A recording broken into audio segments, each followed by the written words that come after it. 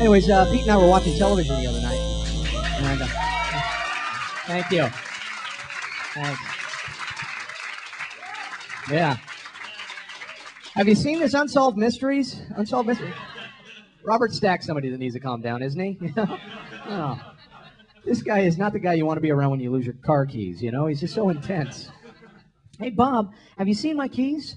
July 18th, 1998, 7:45 p.m. The comedy team of Pete and James lose their car keys. Where did they go? And would anyone ever see them again? It's all right, Bob. I found them. Update. We're the comedy team of Pete and James. Thank you very much. Thank you. Thank you. You knew it was inevitable that somebody was going to start whispering in his ear, and he was going to move on and, become a solo star. That's it. James Revision's over. We wish you the best of luck. We really do. Wish you the fuck. Come on, Pete. If they were doing a movie about Pete and James, I would probably get the Pete role. No way. I'm saying because he was taller. We did the Laugh House, the Comedy Bin, Giggles, Chuckle Hut, Guffaws.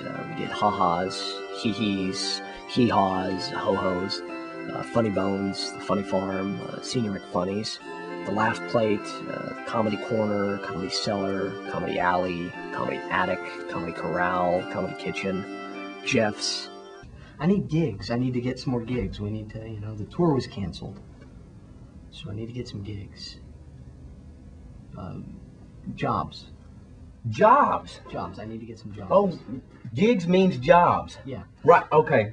Now hold on one second, because I should probably write that down. So Pete and I were, I was watching TV the other day, and have you seen Unsolved Mysteries? Yeah? Robert Stack is somebody that needs to calm down, isn't he? NBC announced today the signing of its newest, highly touted sitcom star, Pete. Discovered as a rising talent on the stand-up comedy scene. He was part of that team. Remember, who was that other guy? I don't know. Oh, well, right. All four major networks. You've never heard of a no-win situation? Vietnam? This? Who's that? That's Albert Brooks. Who's that? Albert Brooks. Larry?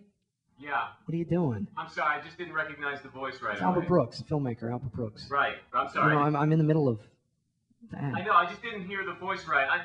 I'm the only one in here right now anyway, so keep going, you're doing great. I think, is it okay? Oh, it works. It works. There's no Pete here.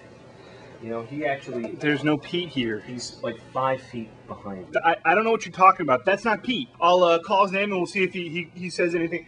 Pete, is that you? Pete? Hey, Pete, that's not Pete. Bill. All right, I'll see you at lunch. That's just Bill. So what are you working on? A pilot for NBC. They ordered like 13 episodes. It's sort of like a Cheers meets, I don't know, Evening at the Improv kind of thing. Like stand-up? Oh yeah. Every week there's going to be a different stand-up comedian. We don't want somebody that's overexposed. This could be something good for me then. I wish. I don't need to sound like I don't forget about you. You're so talented. You ever watch the Unsolved Mysteries? Yeah. No, see, you don't respond. Oh, okay. The audience will do that. Robert Stack's somebody that needs to calm down, isn't he? It's like, this is not the guy you want to be around when you lose your car keys. It'd be like, hey, Bob, have you seen my keys? No, okay, so don't. I know what you're going to say. I appreciate that it's funny, but you're not supposed to laugh. Why are we here? Why am I sitting here? Why am I putting up with this? Why am I listening to you? Franklin said, we should talk, and I want to buy your groceries. You know what I'm saying? No, I don't. I want to buy your groceries. 7:46 p.m.